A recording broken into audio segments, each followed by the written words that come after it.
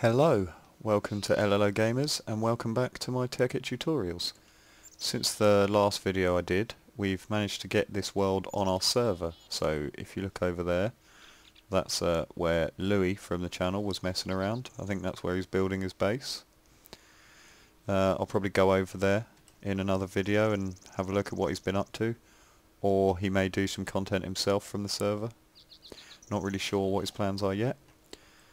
But yeah, so what have I been up to? I've moved the energy condenser into here just for ease of use because I've been using it a fair bit. Got a chest full of random crap over here. Made a few more bat boxes. Got one there, one up on the next floor and one on the roof. Haven't wired them up yet because I'll be doing that in a minute and explaining what that's all about. I've tidied up this area a bit. Made it look a bit messy and take up a bit less space. Just by digging out behind and putting most of the pipes out there.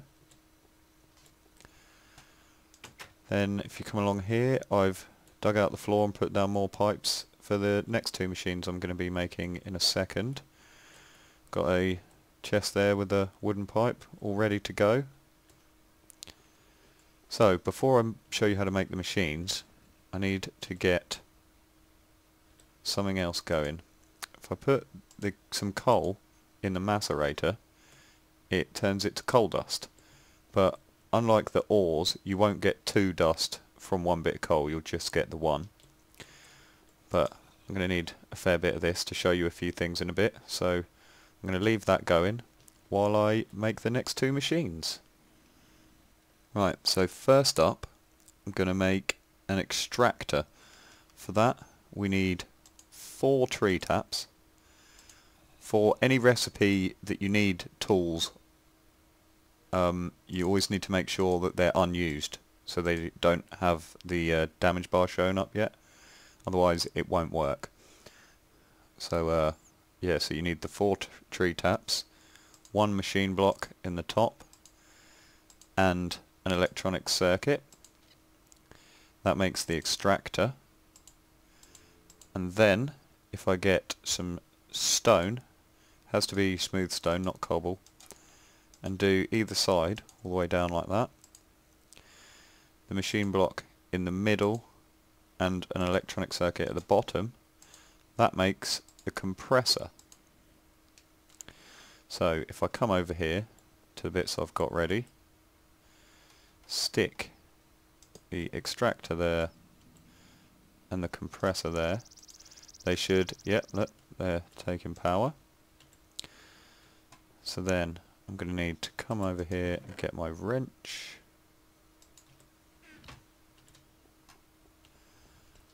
And swap the pipe around the other way.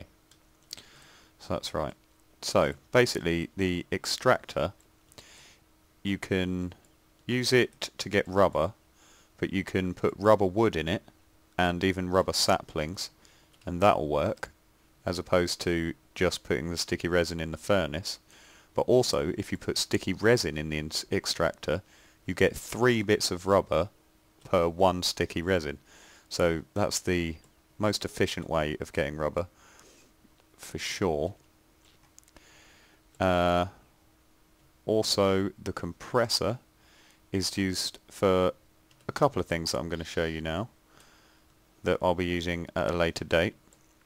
The first of which, if you get refined iron along the top, get some copper, no, not copper, sorry, bronze in the middle, that's the one you made from tin and copper dust, and then tin at the bottom, you make these mixed metal ingots.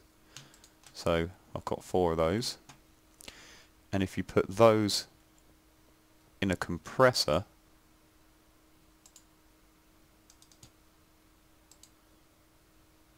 which will take a little while, they become advanced alloys, and they're used in some of the higher, sort of more expensive things in industrial craft.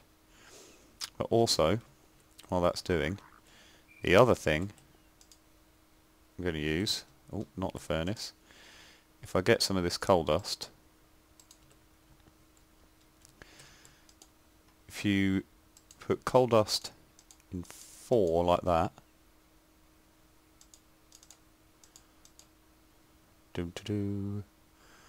that's probably enough, you get raw carbon fibre,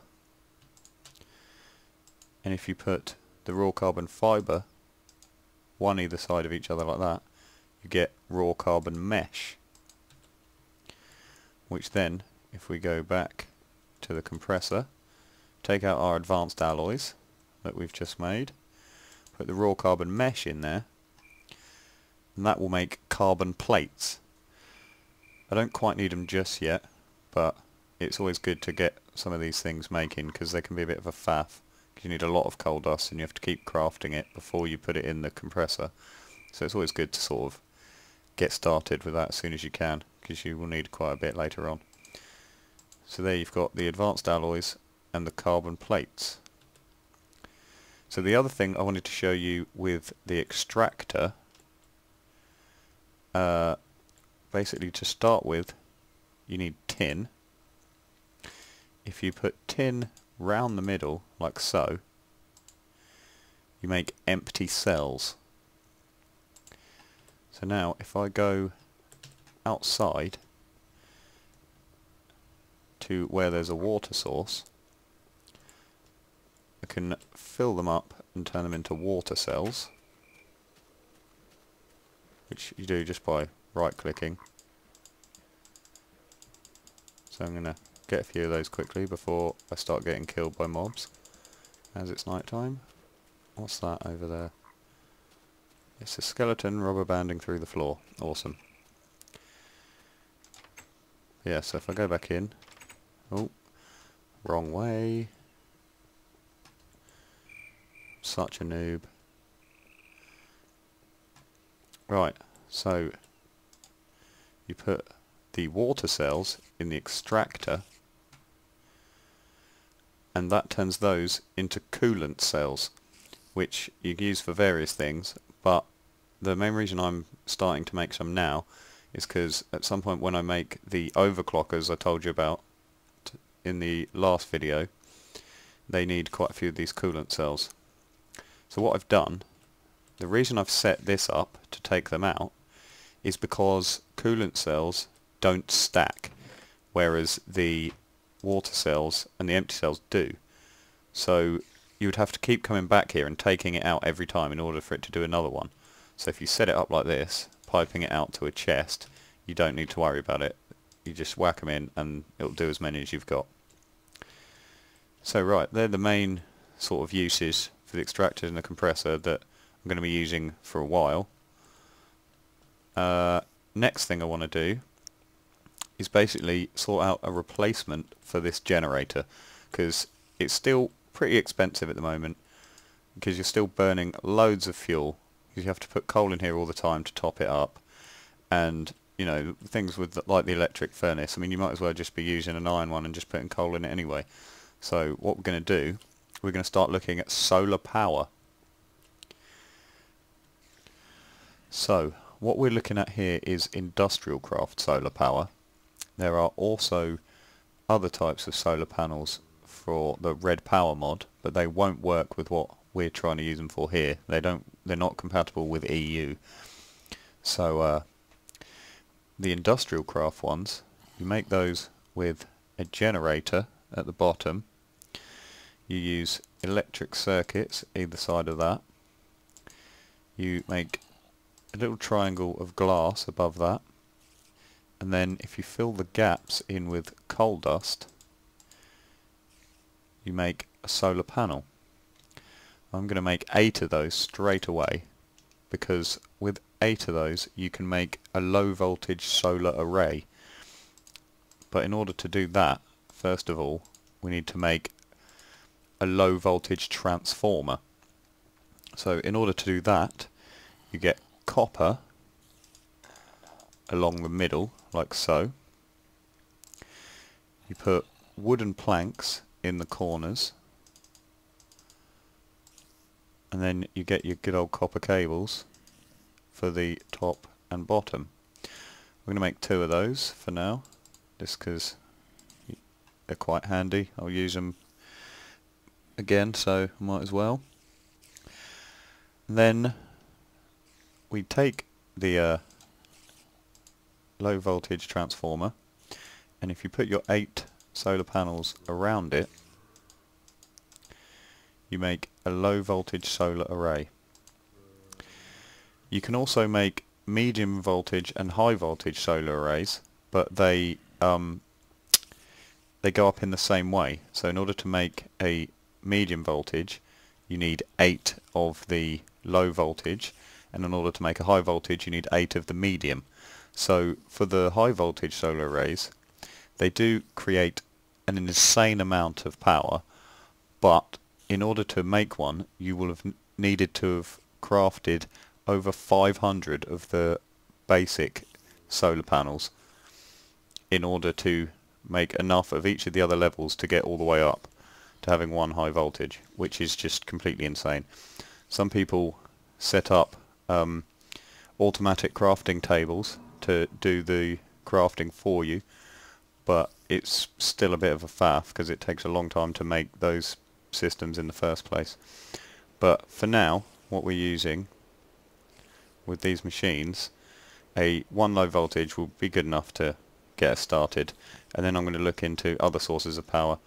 Like I want to mess around with lava and make a geothermal generator, so that'd be pretty cool.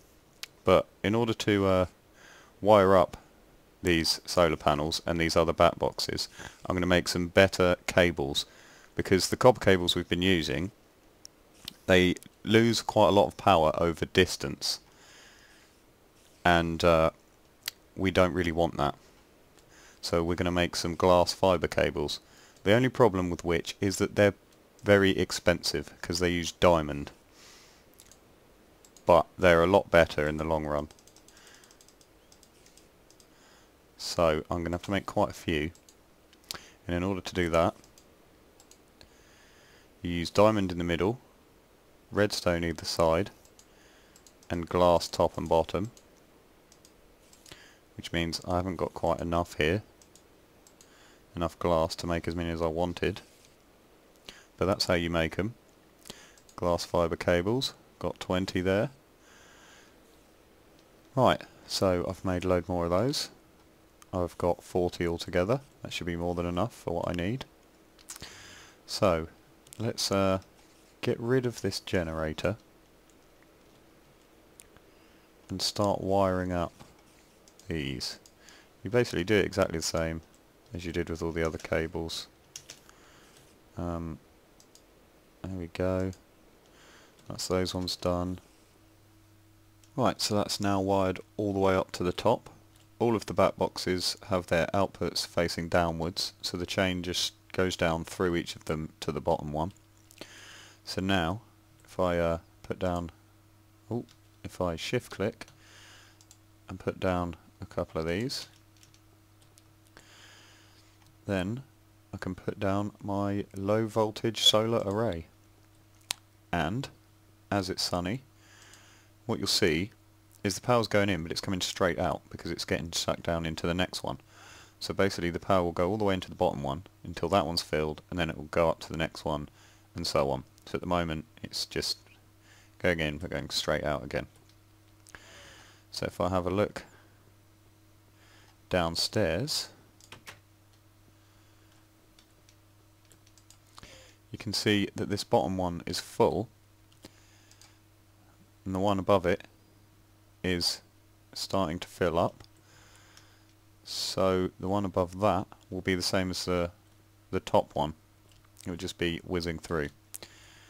So now what I think I'm going to do is redo all the copper cables underneath here with glass fibre cable as well, just so that we're not losing any power going to these machines. So that's all done now. I've got all my machines now powered by glass fibre cables underneath. I've shown you how to do coal dust, how to make carbon plates, advanced alloys, mixed metal ingots, coolant cells, the empty cells, the water cells, that kind of stuff. Got loads of the coolant cells over here now. I'm not actually going to make the overclockers yet that use these, because there's not really much point at the moment until I get quarries up and running and I've got a lot more stuff to actually put in the machines. But yeah, so all my bat boxes now are filled all the way up to the top, so that's pretty cool. But yeah, as I'm not doing the overclockers, I've still got a bit of time. I'm going to show you a couple of cool things from the equivalent exchange mod again. First of all, this is a very cool little thing. If you use the alchemical chest, which was the really massive one we made and turned it into the energy condenser, if you get another one of those, which I've made already, and stick that in the middle with a load of wool around the bottom, like so, and either side, then if you get the high-powered covalence dust, the dark blue one, and put that all across the top, you make something called an alchemy bag. And this is very cool because it works from your inventory.